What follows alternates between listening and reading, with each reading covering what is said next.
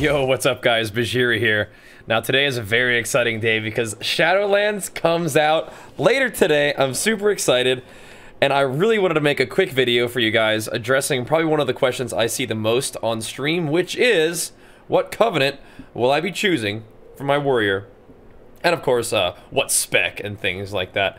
And just before we really dig into the answers to those questions, I want to mention that we'll be streaming a ton of Shadowlands pretty much every weekday on stream, usually within the time window of like 10 a.m. PT to 5 p.m. PT, and you guys are always more than welcome to swing by and ask some questions in the chat, and we'll be able to answer those for you right then and there. But you guys definitely can continue to ask questions in the comments of the YouTube channel, and I'll either try to answer those in the comment section or do what I'm doing right now and make videos about the questions that I see most often. So when it comes to just the first one, Fury or Arms?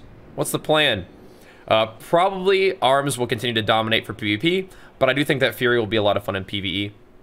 So I may try to play some Fury in PvE as well. But the thing about it is the 2 DPS specs for PvE, you just kind of play what you want.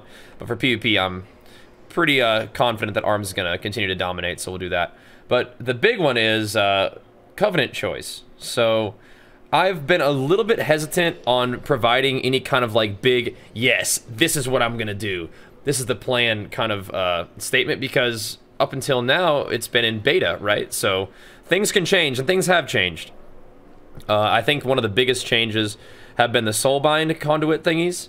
I know that Kyrian was adjusted quite a bit recently, and keep in mind that those kind of things will probably continue to still happen.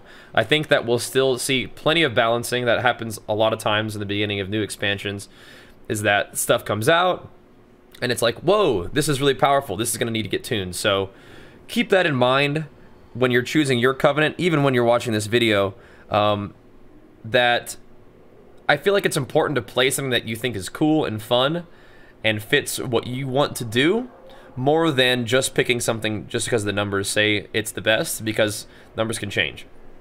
That being said, I think there are some pretty sort of clear, powerful choices that you can make right now as things stand, and even if things get adjusted, I think that the decisions that I'm leaning towards will continue to be good, and I'll tell you why. So I'm logged into the beta right now. A really easy way to test this stuff out is just to walk over here. So I think I'll probably show you in order, you know, probably like least powerful, right? So I'm not super enthused about Night Fae. So the thing about Night Fae is you have, the armor looks cool, but what you have is like a shockwave, which is really neat. Like a shockwave is super cool if it wasn't a minute and a half cooldown, but I believe that you can use like one of the soulbind conduits to make it a shorter cooldown. Basically what it does is it does a big shockwave and it knocks them down, and it will continue to do damage and continue to knock down as long as somebody stays in it, but it's every 3 seconds, so you can already tell not a PvP ability, right? And I believe it used to give you rage. It gives you rage. That's cool. And then you have Soul Shape, which allows you to kind of turn into like a little fox and zip around real quick, which is cool for the mobility. Lasts 12 seconds or indefinitely while in a rest area, so that's kind of neat. But I don't see this being especially useful in PvP. Maybe kind of cool for PvE for like big pulls. So if you want to be a Night Fae warrior, you do it. I just don't think it's absolutely the best, but that's fine. Now, in addition, we have the Maldraxxus, which gives you access to a banner, which is cool. The banner is pretty neat. This is not Maldraxxus. Pardon me, sir. Be right back. He looked pretty big and warlike. Maldraxxus. So it gives you a banner, and you activate the banner. It's actually a 3-minute cooldown. I'm pretty sure it used to be a 2-minute cooldown, but then they buffed the power of it. So this is actually a massively powerful cooldown. Just keep that in mind. So you pick up the banner. This is at least how it used to be, and you acquire stacks, right? And then once the stacks reach a maximum, you can drop the banner, and it does a bunch of damage, or it gives you a bunch of damage buff and a bunch of critical strike buff, which is pretty cool. I guess it also gives you health and critical strike chance. So this used to be a little bit different, and they changed it, so it is better now. So maybe it's actually not the way... Okay, so it doesn't stack up anymore, it looks like. This is way different now. So you just plop it down. It gives you maximum health. I guess I should read the tooltip. I'm just lying to you guys. So you plant it down. It gives you max health. Gives you critical strike chance to you and 2 allies for 20 seconds. So, and while active, so this is where it stacks up. It no longer requires you to stack it up.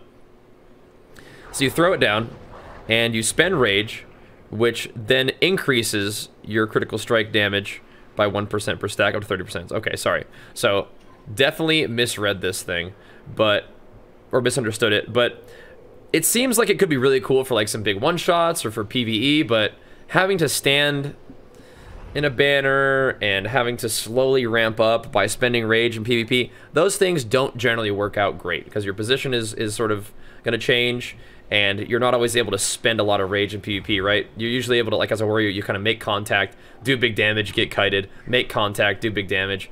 But a 3-minute cooldown that gives you a bunch of extra damage and critical strike chance does sound fun, but I don't think it's going to be a go-to for PvP. This thing is pretty neat too. The Fleshcraft, where you form a shield of flesh and bone for 4 seconds that absorbs damage equal to your health. There's a talent in this that makes it so that you're like immune to CC during this. At least there was. Once again, that may have been adjusted too. But that was pretty cool. It's just, for me, it just doesn't have the power, right?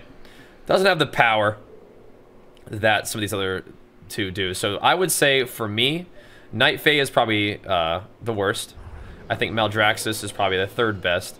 And then for 2nd best, I really think that Venthyr is cool. I really am a big fan of Condemn.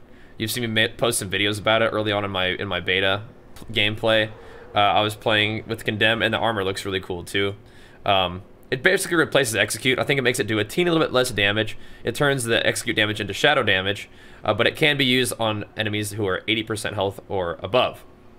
And it also puts like a debuff on them where they do less damage to you. Like it's like a shield on you from their damage, which is pretty neat. I like the way that works. That's pretty cool. And then Door of Shadows, which is an ability that you can just use to teleport around. It's kind of like Reaper from Overwatch, if you guys have played that. And that's pretty neat. And I think Condemn is really fun. If you play Massacre, there's like only a 45% HP window where you can't be executed by a warrior, which is pretty cool. And then if you play Sudden Death, you can still chop doing that. And right now, Execute hits really hard, so that's cool. Some of the drawbacks to that are Condemn does deal a little bit less damage than normal Execute, and for example, anybody that's magic immune will not be able to be executed. So like if a rogue is low health and they pop Cloak of Shadows, you can no longer execute them, which is kind of a pain. But I like the look of Venthyr, like the black and red transmog with like the bloody effects on it is like so much my vibe. Being a vampire is not so much my vibe. Like the vampire butler thing. Although I do think that what you're eventually doing, spoiler alert, is like taking down the Venthyr elite, dude, taking down the establishment. So I think that's kind of fun, because just from the cinematics and stuff, they don't really seem very nice. So that's neat. I think Venthyr is really cool. I think Venthyr is probably going to be good for PvE, especially for Fury, right? Generating rage off of Execute, 80% above health targets sounds awesome. And they do have some really cool soul binds. So this is just, when you scroll through, it'll show you like the final talent of them. So there's like, you know, some damage reduction, like a tanky guy, a utility guy, and then this Thrill Seeker is actually pretty cool. Increasing your haste by 20% for 10 seconds is pretty cool. I didn't show all the other ones because, once again, we could, but I just don't think that for me these are like big choices, right? Like these ones I just didn't feel super powerful about. But once again, I mean, it buffs your banner, it buffs your stats. I mean, this banner could be pretty crazy strong once things get all buffed up. Doing some more armor. Your armor fights for you once you die. I mean, like, there's some funny stuff. We'll go over here real quick. See what these guys are. Healing increases your HP and mastery. I mean, like, that's not bad. It's not bad. When you take damage that would kill you, you do a little rejuvenation seed, which is like not something that you're gonna get in PvP really. Your damage to targets above 75% health and healing targets below is increased by 10%. I mean, that's cool. It's cool. And you get movement speed. So like, there's some not bad stuff in all of these.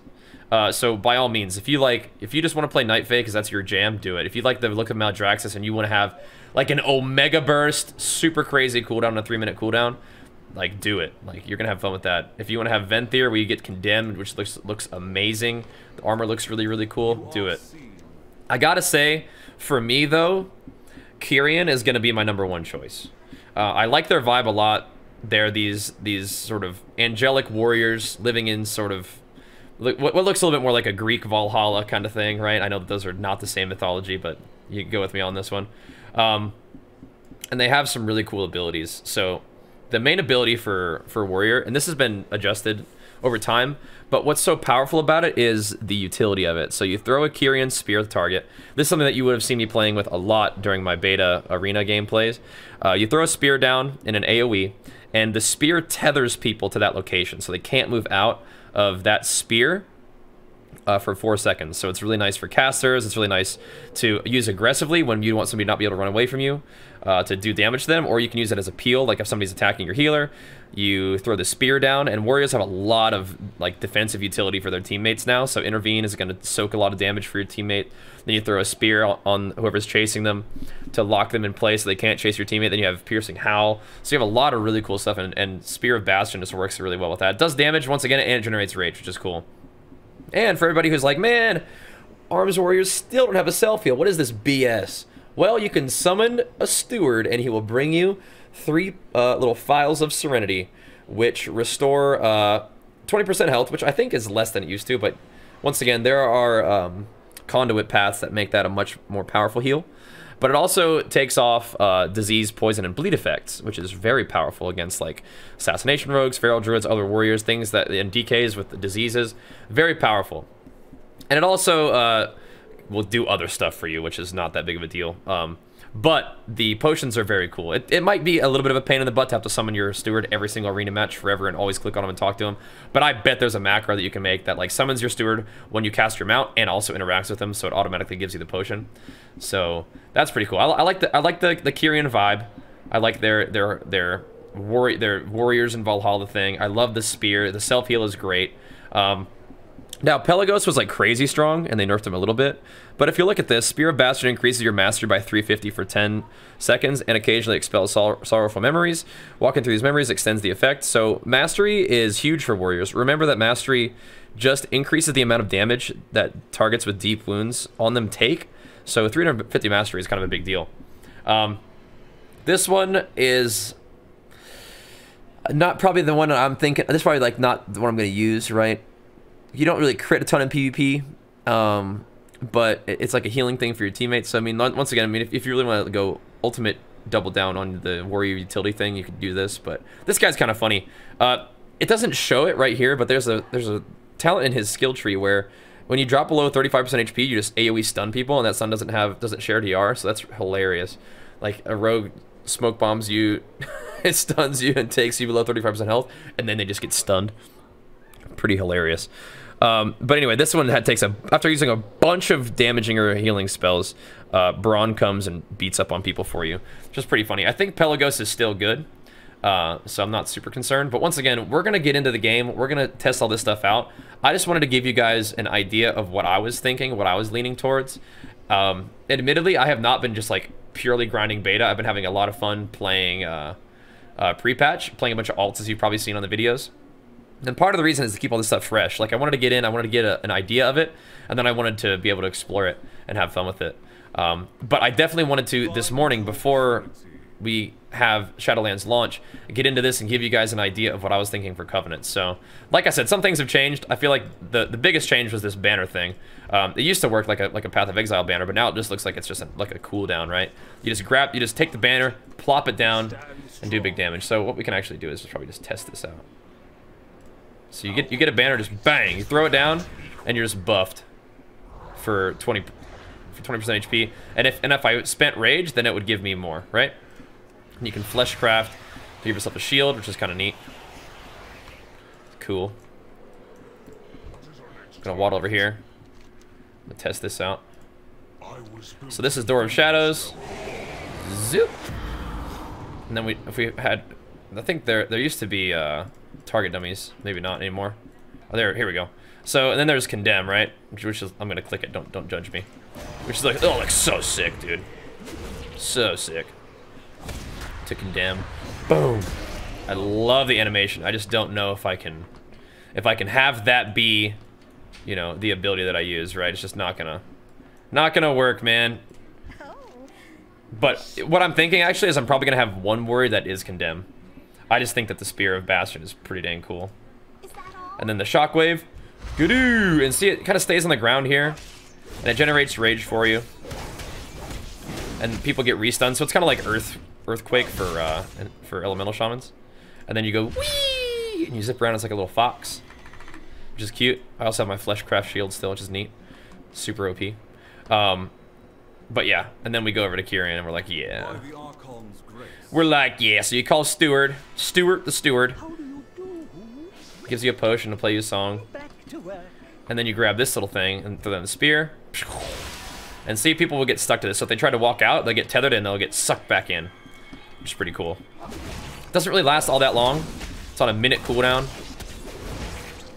But it is a pretty powerful ability. And I like Kyrian in general, so I'm probably going to go Kyrian on my main. That's what I recommend for PvP. I think, in my understanding, I think Venthyr might even be better for PvE still, but I think for my PvP bros out there, Kyrian's a really solid call. But once again, it's so important that you just play what you want, play what you think is fun, and go from there. What I wanted to do with this video is just kind of give you guys an idea of what I was thinking, and give you guys like a quick look if you hadn't sort of seen any beta content yet about what each ability does, just super briefly. I know that I say super briefly in this video, still about almost 20 minutes long, but you know how it gets. I want to chat with you guys. I want to share with you guys what I'm thinking, share with you guys some info that might be helpful to you making your choice of your covenant. But what I'm going to do, like I said, I'm probably going to have multiple warriors and make different covenants for them, just have fun.